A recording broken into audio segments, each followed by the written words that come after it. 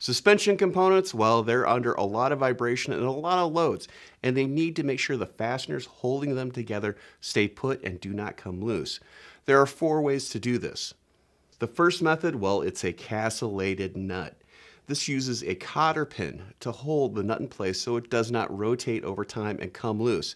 This is used on a lot of ball joints and a lot of tie rod ends. The next tool in the arsenal that they can use to prevent vibration from fasteners coming loose, well, it's a chemical tool.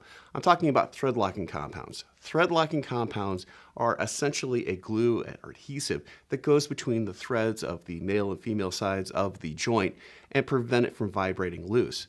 It is critical when you're servicing a bolt or a joint that does have thread locking compound that you remove the old thread locking compound and new thread locking compound is installed. The next way so that a nut stays put, well, it's known as a nyloc insert.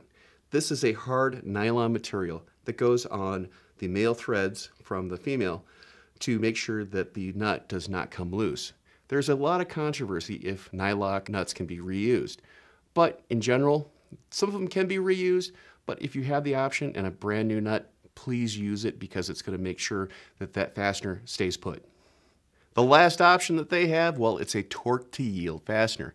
These work in certain areas of the vehicle and are especially used on vehicles that have aluminum suspension components. What a torque to yield fastener does, instead of all the clamp load being on the nut and the friction of the threads, it actually stretches the fastener so it's elastic and it clamps the 2 components together.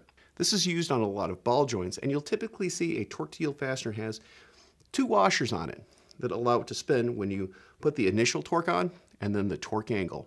The one thing that all 4 methods need is a torque wrench. You need to make sure that that fastener is torqued properly for these systems to work to hold the suspension together. If you don't use a torque wrench to hold these together, well, you're defeating all of these methods right here. I'm Andrew Markel. Thank you very much.